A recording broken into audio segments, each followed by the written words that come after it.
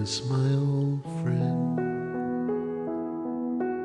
I've come to talk with you again, because a vision softly creeping left its seeds while I was sleeping, and the vision that was planted in my brain still remains within the sound of silence.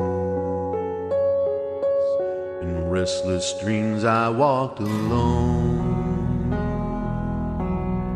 narrow streets of cobblestone.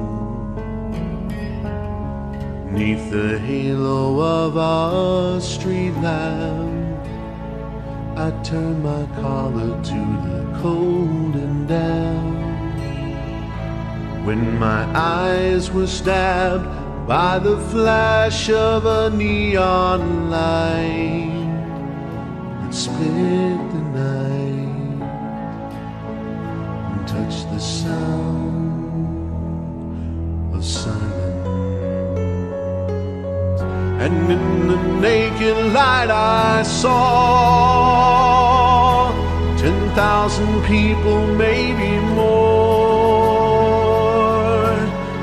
People talking without speaking, people hearing without listening, people writing songs that voices never share. No one dare disturb the sound of silence. Fool, said I, you do not know. Silence like a cancer grows. Hear my words and I might teach you. Take my arms and I might reach you, but my words, like silent raindrops, fell and echoed in the wells of silence, and the people bowed and prayed